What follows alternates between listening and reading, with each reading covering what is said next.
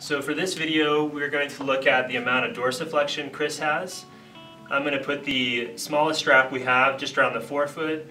We can go ahead and turn on the laser and aim it where we want.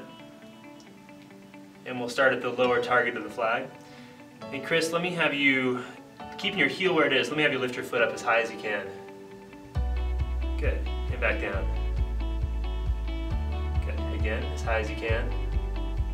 And back down.